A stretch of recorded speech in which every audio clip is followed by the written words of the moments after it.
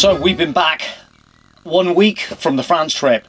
As you know, it went absolutely superb. We couldn't have wished for a better trip. It really sort of like revitalised our passion with France, can I say that? Yeah, it was from the word go. I'll tell you what, the rugby club where we stayed up at Pau, and then we boarded the ferry.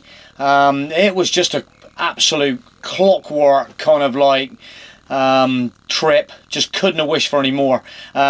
You know me, I'm doing loads of videos, so lots of work to do from my point of view.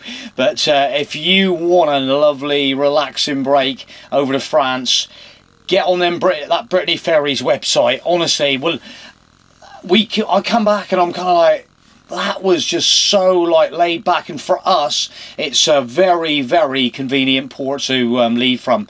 That's Pau Harbour. It was just a shame. I had like visions of the weather being a lot better when we left, which it wasn't, and that's one thing you can never rely on, is that weather. Even on a bank holiday weekend that's coming up now. Look at the weather forecast, terrible. But anyway, we won't let that dampen the spirits. But the French, yeah, so got on the ferry and it was going like really nice, and like I say, I was visualising sitting up on that outside deck on maybe a sun chair, and that wasn't going to happen. Yeah, so but then we got the other side, and it was just so relaxed. We went out to the lighthouse up the top, the Flare de Gat de Ville, that was on my little itinerary list. It was, so like I say, you just got these visualisations of it being a totally different day than it actually pans out to be. But we got some nice pictures up there, and then we ended up, we were going to stay up there. It was a little bit sort of like, are we sort of like we're on our own a little bit up here. It was very quiet with motorhomes. As the sort of trip panned out, we bumped into a lot of French camper vans that ran about in France, but not many English, only a couple, and you know who you are. But anyway, that was that, and then we ended up coming down the coast. I just had to remind myself, actually, because you know I was actually using my camping car parks, the app, and the card that was just going so well. Why can't we have something like this in England? Why can't we have something like this in England? So I had to remind myself at the first stop off was the, and I'm gonna have to remind myself again, but St Vaslahoff, that was the stopover that we did, and we had that really nice walk out along towards that big fortress. It was €10 to stay there. We didn't have electricity on that one, if you remember. We didn't have electricity, but and then we were kind of almost like, oh, in the camping they've got electricity, and we don't even know how much it was. Yeah, it might have been €20. I don't even know, but it wasn't a problem. We had plenty of power, and it wasn't a big issue. But then going on from there, we left. Next day, headed down to Utah Beach, and that's where that little baby started coming into its own. So I'm just going to open the app again now, camping car park, and so yeah, I was actually having a little look at some of the park up, so I'm just going to zoom in on the map. It's really easy. Zoom the map where we were to, Utah Beach, and that down there was €13.50, 24 hours with electricity on Utah Beach. Why can't we have this in England? I'm just looking now. There is 49 available pitches and 32 32 at the moment are available out of 49 pitches, so there's still plenty of space down there, so you can still check out the app. So when we left to go to Nantes camping, well, we were looking to stay on the camping car park, which is right outside the camping in Nantes, and we did see that, obviously, if you've been watching the videos where I was checking the app, and it looked like it was full. So we proceeded on. You just got to just go with the flow. So then we got there, and it was looking, it wouldn't let me in, so it was full. So then we ended up going into the camping, which is our most expensive night, and that was €42 for the night there. So we had a great shower block, we had electricity, we had all the amenities. So we can't grumble. We were literally €42, and that was, on the whole of the trip, the most expensive camping. So how mad's that?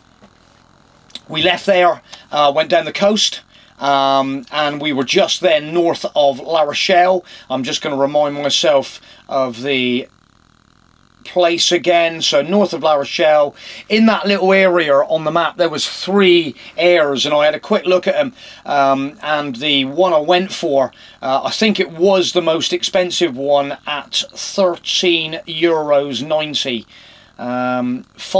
Faulty Summer Les Pins, so just north of La Rochelle, but $13.90, and that's where we ended up. Electricity again. We walked down the town. We had some beers and a great little bar. We went out on the coast down by the beach. It was absolutely superb. So we were just like, it was just like a total win situation for like €10. Omaha, Utah Beach, €13. We were still into like 4 nights of our trip, and we hadn't even spent anything near like €100. Nothing near it. So then we ended up going on to Ile de Ré, where we ended up going on the first campsite over the bridge. I can't even remember how much that was, but it again, what was that? I don't even remember what it was now. So you have to apologise on that one. But we were kind of like, at the end of the day, we're again on a superb pitch, right in the place where we want to be.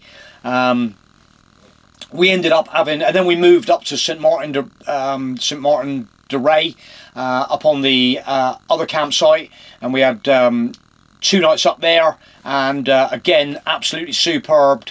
From the island, we went inland. We went up on the Loire River, where we ended up at Villandroy, where again we used the camping car park.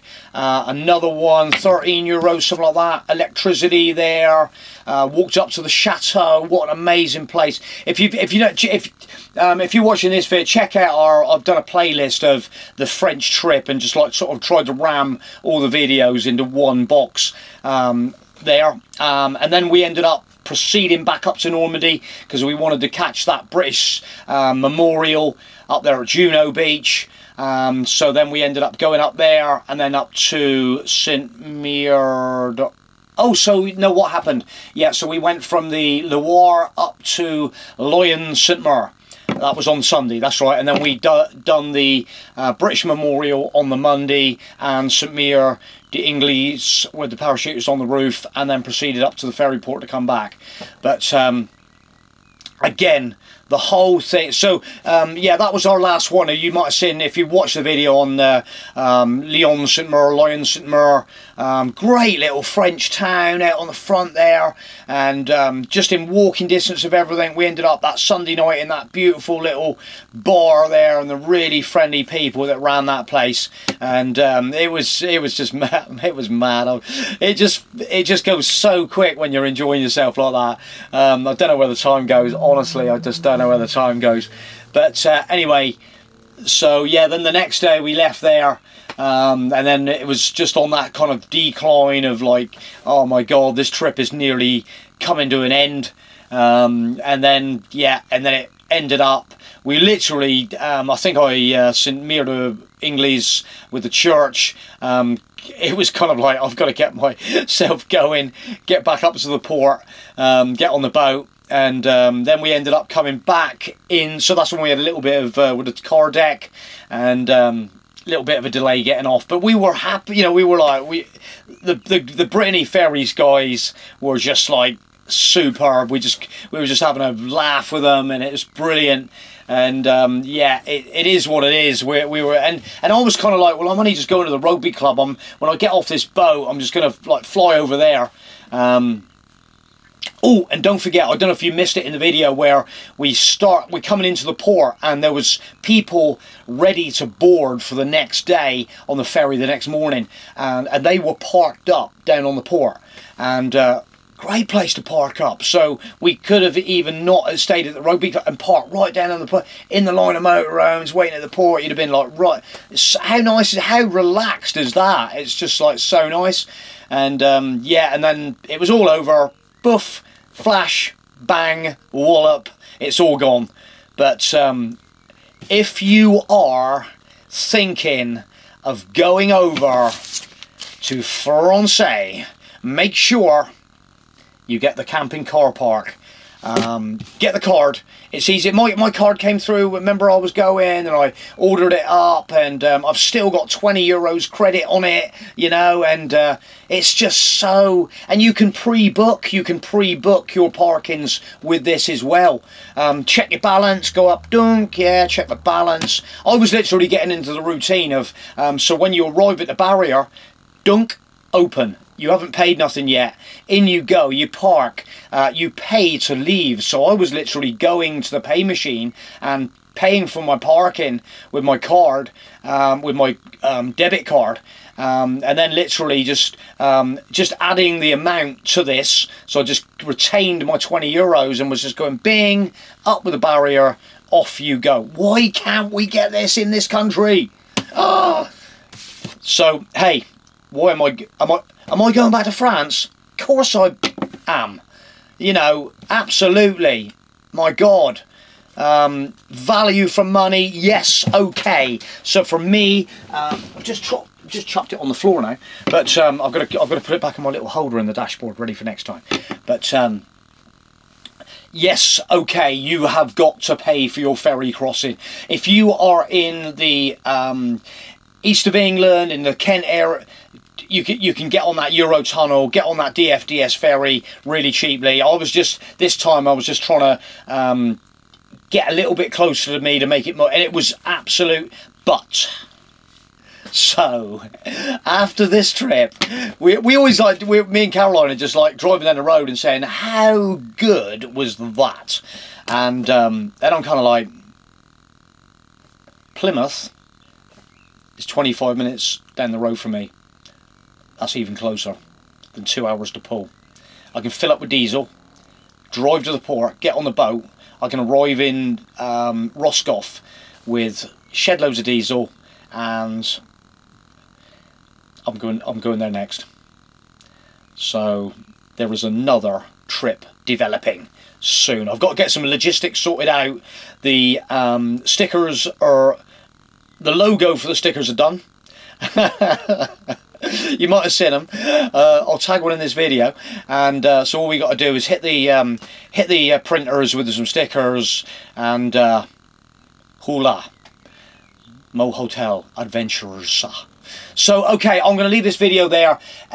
Anybody that wants any information about this, we've done videos on these cards, camping car park. Fantastic. Look, if you've watched this video and never seen any of our France trip, check out the stops. I think we've tried to compress everything in there, like we said before. So we will see you soon.